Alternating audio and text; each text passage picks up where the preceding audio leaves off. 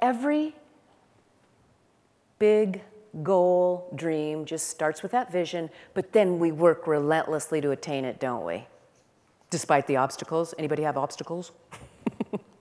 Well, that's the one, persevere, that I believe allows us to stand on top. Because how much hard work, time, effort are we willing to put into it? I do believe that perseverance is what top performers and Everest summiters share. When someone or something tells us no, going back and going back, just turn it into a not yet, right? Just go back, go back, go back. I'll tell you, this was the hard part on Everest, because when you're up there near the summit, there's pain in you. And so up there, what I had to tell myself is, push through this pain. Next step. Pain is temporary. Next step.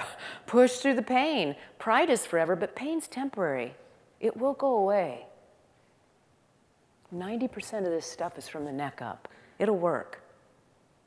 Going back and going back and going back. Well, the mountain told us no the first time. Just turned it into a not yet. We're going back.